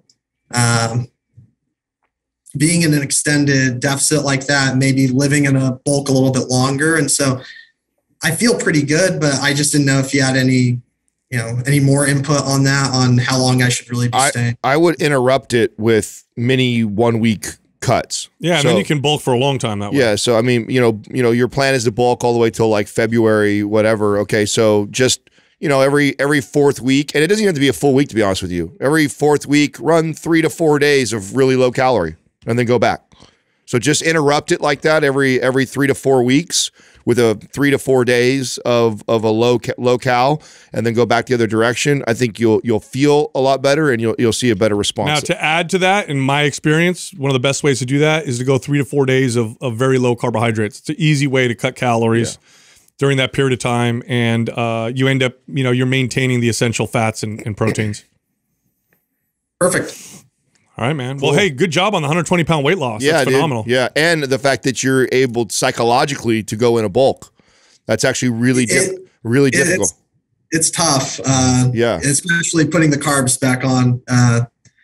Seeing the scale go up, and I mean, my muscles are fuller, but just everything else is a little little rough here or there, but yeah, good for you, bro. That takes a lot. It takes a lot of discipline to do that. That's probably one of the most difficult things I had with clients that lost that kind of weight was to. They were so afraid of. That's right. To be able to do what you're doing. So you're doing the right thing. So keep it up. Awesome. Thank you. You got it, man. Right on. Yeah, that's you know, as far as the morning workouts are concerned, there's going to be trade-offs. And I think this is where people have the challenge. But look, my argument is always going to be this with it is, you know, it does make the day better.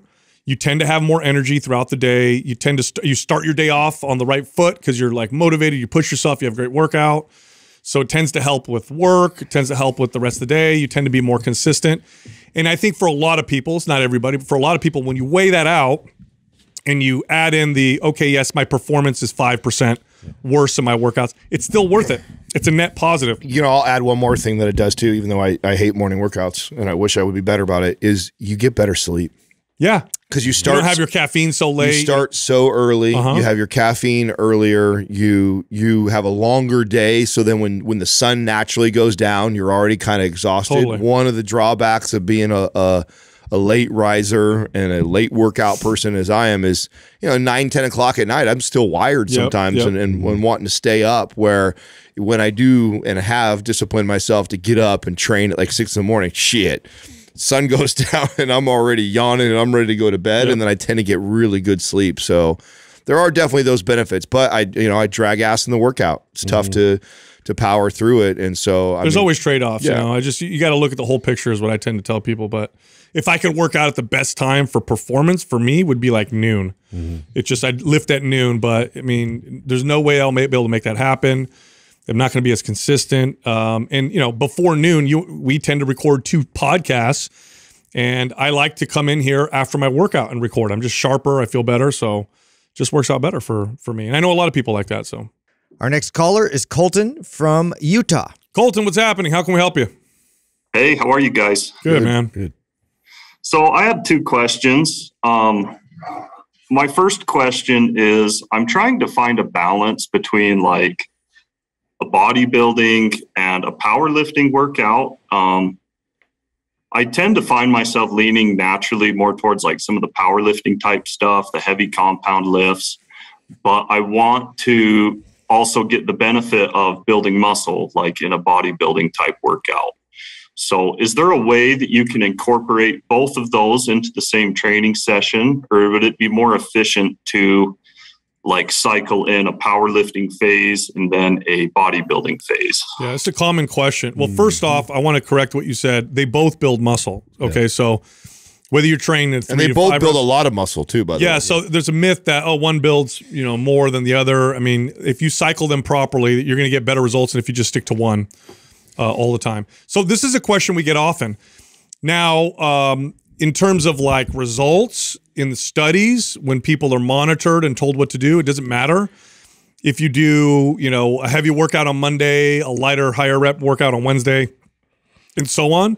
But in our experience, it's better to do a cycle of a specific type of training for a few weeks and then move into another cycle of a specific type of training, mainly because there's a different mindset with the training. And you know this, right? When you do 3 reps of a squat versus 12 reps of a squat, it's a different focus, right? On one of them, it's all about the movement, it's keeping tight, you hold your breath when you do your lift. The other one, it's like smooth, focus on the muscles, the contraction, the stretch, the squeeze, the pump. And that's a hard mindset to get in and out of, okay? It's hard for me to do. It's hard for me to do, and I've been training for a long time. So I prefer being in the mindset of I'm trying to train for strength for the next 3 weeks, and then I'm trying to train in more of a hypertrophy, style for the next 3 to 4 weeks. What ends up happening is I pick too much weight for my bodybuilding style workouts, or I end up focusing too much on the squeeze and the pump or the lack of the pump when I'm doing the powerlifting workouts. But if I'm in that mindset, then that's where I'm at. and it's all good. So it's more of a psychological thing it's than a lot anything. easier to acknowledge the intent going in and to be able to refine and fine tune what you're doing in terms of your overall technique, especially if you can place that kind of emphasis on technique, especially while you're powerlifting, because it requires so much dedicated focus. I would highly suggest kind of staying in that for a bit. Plus, it's more measurable. So that's the thing, is when you start like combining different methods, it's really hard to kind of tease out what really is working the best and what isn't. So just in terms of those 2 points, I would try to cycle them both at different times. The main point I would have brought up was what Justin just said. I think that that's the most important thing, is that I was notorious for this. Like I trained like all the modalities in one. It was like my philosophy was, as a trainer, I've never repeated the same workout. Every workout was unique and different, because to Sal's point, that's what the studies show. Like the studies show that if you're continuously moving and changing rep ranges and exercises and modalities, like the body's going to keep adapting and responding, and it's just as good as somebody who's like cycling and phasing. But here's the drawback of that, is it's really hard, to Justin's point, to measure, well, what's really working for my body? Like, oh, when I train these exercises in this manner, wow, I really notice X, Y, and Z. Like, and you can see that because you're sticking to something very consistently for 3 to 4 weeks, and you're not sprinkling in other things. Otherwise, you look back after 2 months of kind of sprinkling a little bit of everything, and you're like, oh shit, yeah, I definitely put on some good size. Oh, what was that from? Was that from my powerlifting training that I was doing, or was that more from the bodybuilding stuff I was doing? Like, and so it's harder to tease out what is your body really responding to. And so we tend to lean and push people more. And by the way, I think it's Mike O'Hearn who's the power building. Yeah, who's coined the power building program, where he combines powerlifting with bodybuilding, and really that's a marketing tool to appeal to someone just like you, who goes like, oh, I like powerlifting and I want to look like a bodybuilder. Like, this is the perfect program for me. Like, okay, sure. But it really is, in our opinion, better and more beneficial for you to focus on a phase, a way of training, run a program like Powerlift for a while, then run a program like Split, like we have. In fact, do you have any of our programs? I actually don't know. Okay. So, I mean, are you more into the powerlifting or the bodybuilding? Which one do you enjoy the most right now? Myself, I enjoy the powerlifting more. And I think that's just because, like you guys said, it's measurable and you can see the increase. You can see the results a lot faster. Yeah. So I'm gonna have Doug send you over Powerlift, and then I would follow that up with Map Split. I think in combination of running one and then running the next program, you'll get the benefits that you're looking for. Yeah. And one more thing I'd like to add here is that I think that I don't want to discount the self-awareness and knowing your body, or learning your body as you go through this journey of exercise. And I think you learn better and faster when you can stay in a focused modality for a few weeks versus mixing it all up. You also can experience one of my favorite things, and like I said, if you looked at this over the course of a year, I don't think the results necessarily would be better. However, there's something to be said about the psychological benefit of going for 3-4 weeks in a modality, then switching and seeing like these really rapid changes in that first week or two. Like when I switch from, 12 to 15 reps to 3 to 5 reps, in that first 2 to 3 weeks, it's like, boom, I see great, and then it slows down, and then I switch to something else versus kind of this real slow, consistent I like that. Like, I like the way that feels. I also like knowing how my body feels and how it feels different when I train differently. And I can notice signs and signals in my body. For example, when I powerlift for too long, I feel it in my joints. When I bodybuild for too long, I just feel burnt out. And it's a different feeling. Both of them are different feelings. So it would be hard for me to pinpoint what's going on if I did it all at the same time. So you'll see when you look at our programs how they're phased. We don't mix everything up at once. We tend to phase them that way. So you get in Powerlift, and then after that, I think Split would be a good follow-up for you, for sure. No, that's awesome. I'm excited to try those. You got it. My second question, I kind of went down the intermittent fasting rabbit hole pretty far. I did it pretty religiously for about 2 years, lost a bunch of weight. It was great. And now that I have started lifting more, I'm about 12 weeks into lifting pretty consistently now. I've been trying to incorporate some more meals, some more calories, kind of break out of that intermittent fasting cycle. but it's been a really, really big challenge for me mentally. And it's hard because I really liked the way that I felt when I was intermittent fasting. It seemed like my body really agreed with that. So do you think there's any room for intermittent fasting in like a muscle building, powerlifting space? I mean, there is. It's going to make it counterproductive. It's just going to be harder. You know, if you're trying to eat, you know, I don't know how many calories you're trying to eat here, but if you're trying to eat, you know, 3,500 calories and your eating window is noon to 6, okay, you're going to be stuffing yourself. It's not going to feel very good. So I don't think it's a great way to do it. I would use it as an interrupter, right? So I wouldn't use it as like what you're referring to, like every day having this eating window and trying to do it. Like, good luck with that. I think then that is kind of counterproductive. But if you're like consistently eating 4 to 6 meals a day all day long, and you've been doing that for a week or two, and you're like, hey, you know what? This weekend I'm going to intermittent fast because I just feel like I'm like feeling a little lethargic, or maybe I overdid it on Friday night or whatever like that. So hey, tomorrow I'm going to intermittent fast. Like, that's how I would do it. I would interrupt my kind of normal eating routine with an intermittent fast based off of how I felt, because you've already said I feel good on it. It agrees with my body. So when you notice that you've been pushing the food quite a bit and you want to take a break from that, I think that's a great tool. But using intermittent fasting as on a daily basis while also trying to gain strength and size, that's tough. That's really tough. And that is kind of counterproductive. What are your benefits that you notice from fasting that you like so much? My mental clarity is 150% better, I would say. My digestive system really agrees with it. Less bloated, more consistent energy. Just in general, I feel a lot better when I intermittent fast. Try this. Try eating a lower carb bulking diet, and then put your carbs around your workout. Yeah. So this is like a cyclic, you know, kind of targeted carbohydrate type of diet. So maybe your carbs are 150 for the day.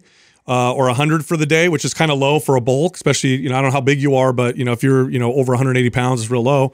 I would go carbs before and after my workout, and then the rest of the day, it's keto. That was, I mean, I was going to interject that. That was the biggest thing I found was like it's carbs, calories, like how I was going to manage that, because I was skipping a lot of breakfast and also, you know, a heavy meal at the end. I would skip that too. I had the bulk of what I would eat was like, you know, during that window.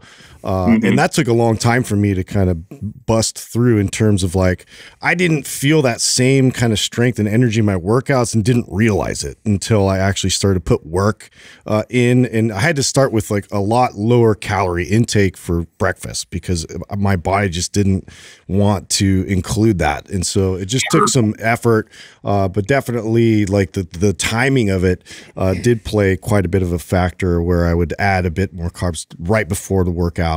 And then after. So, you know, that's something to play around with. Yeah. Would you say there's like a certain range of carbs that I need to be in before a workout, or kind of just whatever I feel the best on? It depends. I mean, yeah, I guess that's the right answer, but I would start with like, you know, start with this, right? If you feel really good on low carb, I would go 50 to 60 grams of carbohydrates about an hour or two before your workout. And then after your workout, your post-workout meal would have about 50 grams of carbohydrates. So there you go, 100, 120 grams of carbs. Yeah. And that's it for the day. So it's still low carb. And you might even, depending on how much activity you do and how hard you work out, you still might even be able to get into ketosis with that. I know I can get into ketosis with about 100 grams of carbohydrates if I'm working out, you know, really hard. But look, I'm like you, I feel way better eating that way. So, if I want to maximize my performance and mental acuity, that's how I do it. I eat my carbs around my workout. That's perfect. Well, I'm going to try that and see how that works for me. You got it. So, yeah. Thanks for calling in, brother. Great. Yeah. Thank you guys. I appreciate it. Appreciate it. Right. You got it. You know, it's great about, you know, following, I guess, you know, kind of doing like a fitness journey and learning about yourself or whatever. You can kind of start to figure this out. And then, you know, as I've said many times on the show, you can use your diet and your workout in ways to improve your life. So like when I know I'm going to go, like sometimes I'll go down to LA and I'll do these big podcasts, right?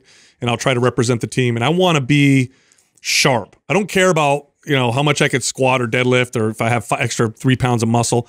I want to be sharp on the show. So what do? I make sure I go into ketosis because I just feel my sharpest doing that. And I'll utilize fasting and I'll eat no carbohydrates. Now, if I want to like hit a new PR on my lift, or I know we're going to do a crazy workout, or maybe I'm going to be filmed working out, which rarely ever happens, but let's say I am, well, then I'll introduce some carbohydrates into my diet. And you can do this. You can do this and mess around with it to maximize the quality of your life. You not only can do this, you should learn to do this. This, instead of becoming a zealot about a Like single one way, right? Yeah, one way of eating, because you've now attached, oh, keto is for me. Well, okay, for you, for what reasons? Oh, you like the mental sharpness. Oh, you like how there's less, you're less bloated. Okay, well, those are all positive things. But what about when you decide you want to go after a squat PR? Do you think keto is going to be the best thing for you? I'll tell you it's not going to be. Or what if all of a sudden you decide you want to sign up for a Spartan race with your friends? Do you think training for that on keto is going to be ideal for you? Probably not. Like, so learning about your body and how it responds to all the different ways of eating, and then learning how to ebb and flow in that, and for what reasons that you change the diet. I just think that everybody, I mean, this is later in my career, this is how I used to train all clients. Is that when you're teaching them lifestyle stuff. That's great. At one point when they would hire me, I would take them through like all the diets, everything. I would take them through all the popular, right? Whether it be a ketogenic or a intermittent fasting type of deal, or a vegan diet, and I'd explain to them as we are like I'm inquiring, how do you feel? What do you notice? Like, okay, cool. You notice that you feel this way in these times in your life. This is a great opportunity to shift to eating like this. I'm not getting good sleep. Like, I have a protocol for that. I'm, feeling some kind of indigestion constantly. Like, I got a protocol for that. I want more performance in the gym, so you just start to figure out like what foods pair best to that, or what calorie amounts, or what timing with the whole thing. And that's very important. Yeah. And it's all fun. It's all super fun. One thing I did notice on keto, which is really, obviously the mental acuity or whatever, and it's probably a 5–10% improvement. So it's not huge, but it's enough to where I can tell. Here's the other weird stuff. I noticed my skin becomes resilient to sunburns. Very strange. So if I'm on keto and I go out in the sun, I don't sunburn as easily. I don't get sore as much in my workouts. Those are the two big things that I noticed. It was really, really strange on a diet like that. So if I'm going to go out and be out in the sun a lot, then I tend to do, keto diet. Look, if you like the show, head over to mindpumpfree.com and check out our guides. We have guides that can help you with almost any health or fitness goal. You can also find us all on social media. So Justin is on Instagram at MindPumpJustin. Adam is on Instagram at MindPumpAdam. And you can find me on Twitter at MindPumpSal. Today, we're going to teach you everything you need to know to build a strong, well-developed chest. When I think of weak points and areas that I struggled with developing for a really long time, chest was up there with the it was for me. It was for me for sure. I got more caught up in the weight I could lift versus how I was developing my body. I think it's one of the most challenging muscles to develop for most people because the form and technique.